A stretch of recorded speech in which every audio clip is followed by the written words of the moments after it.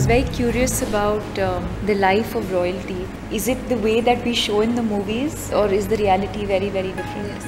Today's reality is very different. I know they have to go a little bit out of the way to show it because it's on celluloid and they have to make it interesting. So what is the most commonly sort of misconception, or what is it that's not portrayed correctly? I think many times what is not portrayed correctly is that they are, just fond of the good life and not really doing very much with their lives as of now, and very disconnected with today's world.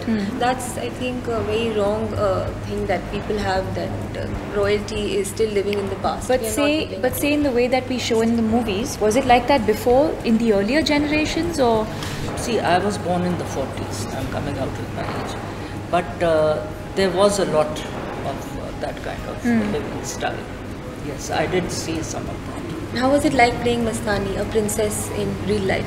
Very, very challenging, but also, like we were discussing, it's not a fictional. She's not a fictional character. There's not been too much in the books about Mastani or about Bajirao and Mastani, but they did have a very, very iconic and inspiring love story. Just Mastani as a woman, I think we've all read a little bit about her in history. Like I was saying earlier, when you do a film, you just get to learn so much more about characters and the struggles beyond what is portrayed.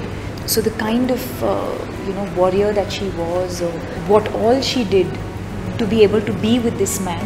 Yes. Or even just the fact that, it'll come through in the movie, but there was a lot of opposition from Peshwa's family, but she's someone who sort of fought against all of them individually, because she had so much faith in the love that the two of them shared. Sometimes have to fight harder for many things. Yeah. I think to just prove yourself to the world and to people close to you, you just need to just do that extra bit more than men. Are you treated differently? In today, I don't think so much. The new generation, the younger generation, treats you as you are. Correct. And for them, whatever your families may have done, it is what you are doing now, which matters.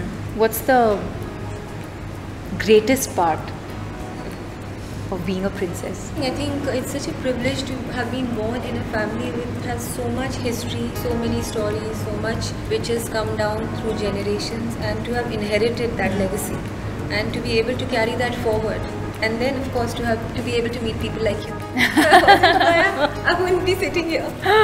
I'd like to say one thing. You could very easily be from a royal family. The way you carry yourself, a lot of poise, the way you speak. Thank you. I mean it. I think my director is going to be very happy with that. I think he made right choices in choosing the cast. Yes. I think. Yes, even Priyanka, I know her. Yes. And both of you really Thank are the you. best sort of choices for Bajirao. Thank you.